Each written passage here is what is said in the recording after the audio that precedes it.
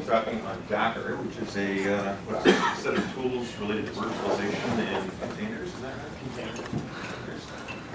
And do you want to talk about what the talk you lined up next month? Yeah, I will. Okay. So next month we got Chet Ramey to come in, and he's going to talk about the history of Bash. So I don't know how many of you know. I didn't know this till Steve told me actually. Oh, he's the author. Yeah, he's the author of Bash. So he's from Northeast Ohio, or at least he lived here for a long time. And yeah, Case, and we reached out to him a couple times, and we ended up getting him to come in. So he's going to come in next month. I think it's June 5th. I think it is. Whatever the first Thursday of June. Talking about the Bash show? Yeah, so talking about the history of writing it and how managing an open source project for 20 years. So it's pretty interesting. I mean, I actually killed him. Yeah, I got it. yeah, it'll blow Patrick and I out of the water. We talk too much anyway. I'll let you take it away, Scott. They're my students. Yeah. You guys get to see my fierce organization. So, how many of you guys have used Docker? How many of you know what Docker is? Okay. And then how many of you have heard of it? Okay, some more have heard of it. On Meetup, I saw heard of it. Okay. So literally, it sounds crazy. I'll give you the background. 4 months ago, I didn't care about Linux containers. I just didn't care. There just wasn't a use case that made me care about it. And most of the time we virtualized everything. Most of the people I know, most of the customers I work with, they all virtualize everything. And it just didn't seem like a compelling use case. So I just didn't care. And then literally this company called .cloud had this little side project. They were trying to compete with like Rackspace and DreamHost and all these other guys trying to host something. They're having a hosting company. And they've kind of come up with this cool way of wrapping Linux containers, LXC, and it was kind of novel, and it just took off basically. And so within the last 4 months, literally Red Hat's been working with this company called Docker Inc. that is a spin-off of .cloud, and they ended up taking .cloud, or Docker Inc. ended up taking, I forget, 10, 17, somewhere between 10, $15 million in investment, and just taking off. And then if you look at Red Hat Enterprise Linux 7, so Fedora 1920 basically, Fedora 18, 1920, we've integrated with Docker like more rapidly than I've ever seen. Usually when an operating system is on the cusp of coming out, right before you're kind of releasing the next version, you don't make major changes, like change the way the containers are done. But that is what happened here in like the last 4 or 5 months. And so it's just been really cool. And so it's kind of like OpenStack. It's a buzzword right now. I mean, if you just Google Docker, I mean, there's tons of news articles and LinkedIn and everything else talking about Docker. And so that's why I got excited about it. And actually, once I saw it in action, so I ended up kind of becoming the Docker expert among a lot of the technical people at Red Hat, at least from a non-engineering perspective. So we have a bunch of engineers that are working on it, a ton of them. Like literally, we had Red Hat Summit 2 weeks ago, and the Docker guys came out, and like I think the whole team was there. It was like 7 of them. And some of these guys hadn't even met each other. Some of them were like remote workers. So we have one guy dedicated at Red Hat that almost like basically lives on the Docker team, even though it's a separate company. And so how open source is odd. So you've got kind of different bedmates, and his job is to kind of make it work in RHEL 6 and 7, and possibly even 5, and maybe even 4. So that I was told I should not talk about, but because I don't want to do it. But recorded. Drink more beer. No. So it's interesting, and I'll dig into why. So, by the way, my title changed. I'm now a senior cloud and infrastructure architect, but I'm a solution architect. So I kind of covered it. So what is Docker? So Docker is 3 main things, and I just keep this high level, and I'll dig in deeper. So it's a set of user space tools that currently they reside in Fedora, they reside in Ubuntu, they reside in a lot of Linux distributions, especially the rapid-paced, Linux distributions like Ubuntu and Fedora and Mint. And what's the latest one I heard that was like totally taken off at the speed of light? It's called like Elementary. Yeah, what is that about? Like it's literally went from like 0 to like 1 million users in like, I don't know, not very long, like a year. One by Sony. It's a Debian-based one. Yeah. It's another Debian-based one. Ubuntu board, I think. I think Ubuntu made people with Unity and made people mad or something. I don't know. Who knows? But it's in like all of these distributions, all the fast-paced ones. So to set user space tools in RHEL, Red Hat Enterprise Linux, you have to use the EPL, so extra packages for Enterprise Linux. That's what I go through, so I'll talk about CentOS and RHEL. I don't know if you guys, another thing, probably a backing piece that you might not know. So CentOS, does everyone know about CentOS and Red Hat? Yeah, correct. Okay, so everyone's heard that one. That one's a pretty famous one. So for those that may have not heard, Red Hat acquired CentOS essentially, I guess for lack of a better word, because they're an open source project. They're not really a company. But we hired probably like 5 out of 7 or 4 out of 7 of the main contributors, and then added a bunch of people and then made a public board. So it will be a true open source project in that it will be like Apache and everything else where there are these board of directors that's very public and very transparent about how they operate. So long story short is I'll talk more about CentOS without, before if you talk to Red Hat people they wouldn't always use CentOS in demos and things, but so now I will. As long as you mentioned it, what is the future of CentOS? The future of CentOS is what they get out of it, which is basically what everyone asks, is they become a more full-fledged distribution. So like Ubuntu is a pretty full-fledged distribution, even though it's based off Debian. And CentOS had historically just been an Enterprise Linux rebuild. They had tried to keep it as the most similar as they could, the same as they could. And what happens is now they create these special interest groups. So one of the most interesting things I've seen happen early on already, like the first couple weeks, was they had maybe a week before FOSDEM, which is that giant open source conference, the biggest one in the world out in Brussels. I think a week before that they had worked, they were at another conference or some little local conference, and they had built CentOS images for Eucalyptus, for CloudStack, for all these other, there's a ton of competing cloud management platforms, if you will, that are similar to OpenStack. Are you guys familiar with OpenStack? But a lot of these are not backed by Red Hat, so it's kind of an wide open west. The Eucalyptus was actually the first. They actually mimic Amazon's AWS API, and so it's a piece of software that you deploy on site at your business, and it has the exact same API. You can even use the Amazon tools to connect to it and manage it. So they were the first. They've been around for, I don't know, at least 6 years, I would think. And but the thing was, is CentOS didn't work really very close with them. So but still, everybody kind of wants to use the Enterprise Linux because the way Red Hat builds it, it's pretty good, even in its form where you rebuild it. So basically now CentOS kind of become their own distribution where they'll support all these different cloud platforms. You'll never see that stuff really run on RHEL as its base. It's not something that gets delivered by us anyway. It would be like an ISV relationship where they would maybe sell it and run it on there. So you're seeing them, they have a cloud special interest group that's able to do all these sort of special things where they build these images, and these are pre-built, like an AMI. You guys all familiar with an AMI for Amazon? There's special formats for each virtualization software. So for Amazon, there's an AMI. For VMware, there's VMDKs. For Rev, there's QCOW2 and raw files. So now CentOS is building all these. I don't want to call them proprietary, but they're different formats for all these different pieces of software, so they're building all these different ones ahead of time. So they have a cloud special interest group. They have a science special interest group that sounds like, it's still in the process of being negotiated. Nobody's really totally come out publicly, but Scientific Linux might just become a special interest group within CentOS. It's either going to be that or a rebuild of CentOS is what it sounds like. So those are the kinds of things that happen. So CentOS is becoming now the upstream or partner for other Enterprise Linux rebuilds. And then there is a special interest group called CentOS that the goal is to stay as close to Red Hat as it can. So there's still that. So that won't go away per se. But we always tell people, if you want that to stay, then contribute to that community because now that's a completely community project. So you can join the board on it, work on it. And, it's kind of, when it was the CentOS guys, there was a lot of, nobody was sure of what the rules were exactly because some of these relationships had never really been formed before. Nobody had ever had a giant open source company that then had somebody else was rebuilding their software. That never happened with SUSE, never happened with a lot of the other distributions. So there's, I don't want to call it tension, but there's misunderstanding, and now there's no misunderstanding about what it is, and the lawyers are all on the same page, and everybody knows exactly what it is. So I would say participate in that community. So long story short is you'll see me use the EPL, which is extra packages for Enterprise Linux. It's ran very similar to the Fedora project, but it's a repository that you connect to Red Hat Enterprise Linux or CentOS. And those user space tools are not in Red Hat Enterprise Linux yet, but you can obviously play out with all this with CentOS, and I've built all these demos with CentOS. And then LXC, so Linux containers, is a specific type. So there's a million different types of containers that were running in Linux, and everybody had a different idea of how to do it.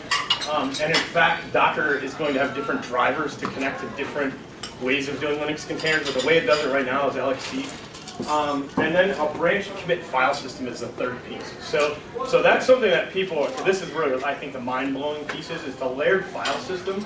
So basically you spin up a container, you make some changes, that branches, you have this other like living, branch of that original base image. You can either throw it away, which would be like a transient workload, which you don't care what happens to it, or you can commit it back as a layer to the original base image. And you can build up these complicated, workflows from that basically, where you would have, like a root image and then have committed, like say I had a root Linux core build and then I have like a web server core build and a database core build, and then under that web server core build I might have an Nginx core build and a, an Apache core build, those kinds of things. Are they doing this on top of existing file systems, or does this involve new or modified There's file a systems? couple different ways that people are doing it. So the way Ubuntu does it is with AUFS, and so that one is not in the upstream Linux kernel, and from what I understand, the Linux kernel guys don't like it for some reason. I don't know the full details of it, but it's not stable. It's one of the original Union file systems. Yeah, and for some reason they don't like it. So the way Red Hat did it was wrote a driver to device mapper, so it uses thin snapshots. That's the way we do it. There's also another file system that I can't remember what it's called. There's a new file system that's like the up and coming one. The people are saying that's the racehorse that eventually. Oh, I know what it is. ButterFS snapshots. Yeah, people want to do it with ButterFS snapshots. I couldn't remember for a second. But yeah, so ButterFS snapshots. People think from what I understand, mind you, all this stuff is consensus because I mean this is open source world where everyone votes with anger and flame wars and talking about it and whatever. So who knows what'll happen? But right now, It's already a very good file system. yeah, it is a pretty decent one.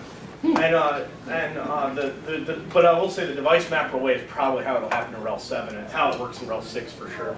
So, but you'll be able to use different drivers too. So when you specify your directory where you put all your images, I mean it could be a ButterFS. You could turn on the ButterFS driver and tell it, here's a ButterFS directory. Do whatever you want in there, or you could have it go to a essentially create lightweight LVM snapshots, point it to an LVM to an LV basically, or to a VG.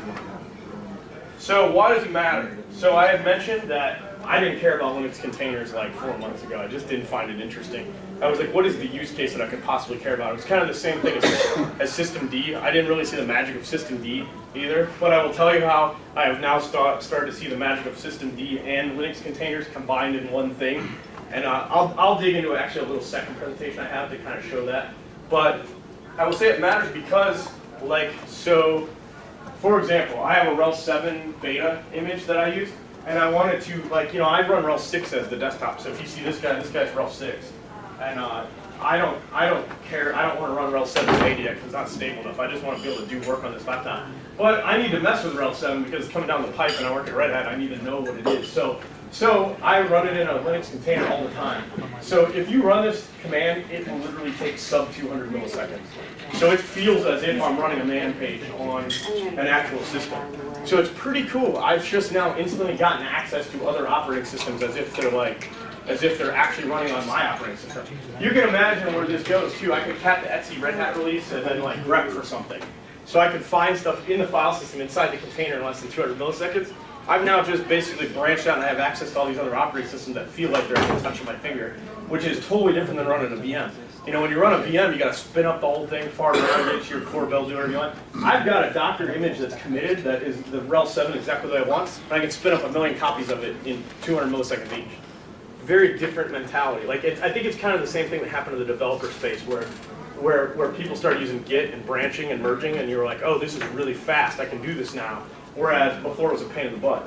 So with VMs, I think it was a pain in the butt to go check things out quickly, and now it's really easy with Docker. That's one of the main use cases I've found that I love. But I will dig into way more complicated use cases. So you can see, you run man page, bam. I mean, I get access to the systemd man page, which systemd doesn't even run on RHEL 6. So now I can go far around and understand this and kind of dig in. So, I give you some, easier, some simple use cases. See the man page from RHEL 7, RHEL 4, RHEL 5. I get questions all the time because we have customers using all kinds of different versions of RHEL. But I don't want to run RHEL 4. I don't even want to run it in a VM because honestly it takes up a ton of resources in a VM on my laptop. Because I don't know if you guys have ever played with the older versions of Linux and how far back you guys go, but the older Linux kernels they didn't have a tickless kernel. So like rel 6 and above and Ubuntu, maybe I don't know what version above, they're all pretty quick and they run pretty good as VMs. But some of the older ones don't run that great. Like when I would fire up rel 5 VMs on this guy, it would make a high-pitched noise. Like you could tell, it was like, you're like, that's not good. So now running a container, I don't care, right? Because it's running the newer kernel, so it doesn't matter. And I can fire it up in like 100 milliseconds or 200 milliseconds. So, other things, people will ask you questions. They'll say, hey, how do I do this rsync or whatever? And you're like, ah, crap, I can't remember that. And you know what you usually do? You're just lazy. You're like, oh, I think it's in the man page. Go look it up, whatever. Well, now I can just run the command because I'm actually better at it than they are because I've already done it once. I'll go back, fart around. I'm like, oh, okay, there's the options. And then cut and paste them into an email, send them to a friend or whatever, or send them to a customer. So, quickly proving out different versions of software. And I'll dig deeper into that too, because you'll see as I show you how the registry server, which I haven't even told you what that is yet, but when you fire up a registry server and how that works, you'll see that you actually get every copy of the program with the Docker image. So it's very interesting. Test specific versions, scratchpad that I don't want to care about. So again, a lot of times I'll do a yum install for some piece of software on my laptop, and then I forget, and then after, for example, I popped this hard drive out of my old laptop about 2 months ago and popped it in this one. So I have like cruft from like 5 years ago. Well, actually about 3 years ago on this guy. So as you start building up that cruft over years, it'd be nice to just do that in a container, not care, and not have these RPMs laying all over the place that I don't know what the hell they are. And then, so a simple use case, one of the interesting things is, you'll see in rel 6 we don't have systemd. So you basically, the whole idea of Docker is it runs a single process.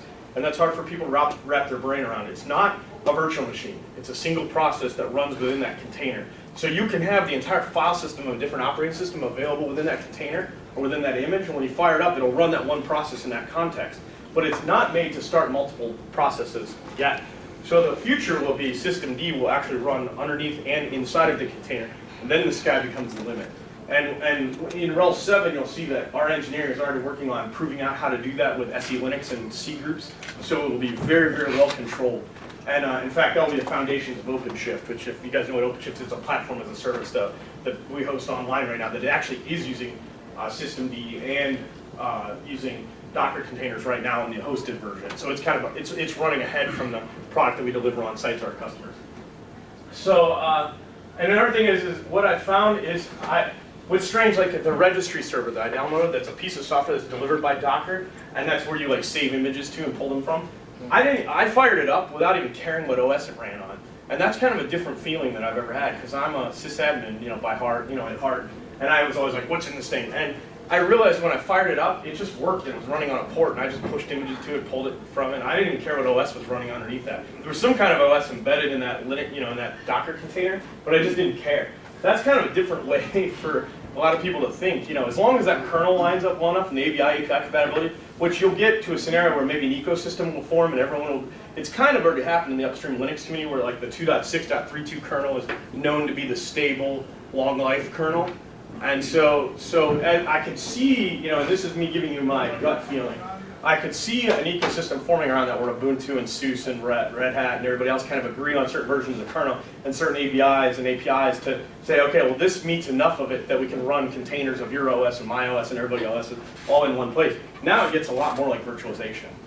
So, and I will say that rel 6, rel 7, rel 5 will run all on the same, like rel 7 should be able to run rel 6 and rel 5. So we're already thinking about that for our own stuff. But I suspect you may see a community forum where everyone agrees on how that, what the kernel should look like to meet the minimum requirements to run stuff inside of a container. So how does it work? So digging in a little bit deeper, so process isolation. So one of the interesting, side, pieces of this is that performance is great because you're running it on the OS. So if you run this thing on the bare metal, you run a Docker container on the bare metal, it's as good as it gets. It doesn't. Literally the loss, we did some performance analysis, I saw some internal stuff. The only thing you lose a tiny little bit is like the network. You'll lose a little bit because it does some network address translation and whatnot. I think that the numbers I saw are about 5%. Mind you, no one's really done a lot of performance testing on this yet, but we're seeing near native speeds for almost everything, for the CPU, the RAM, the file system access.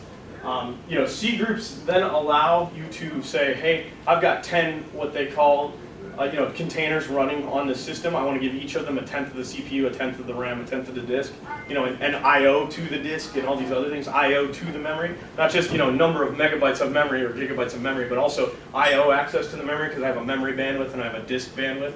So C groups actually allows you to carve up each of those containers as if it's a real OS. So when you max out that container, he's running at full crank, reading from the RAM as fast as he can. He'll only get the percentage that you told him to get.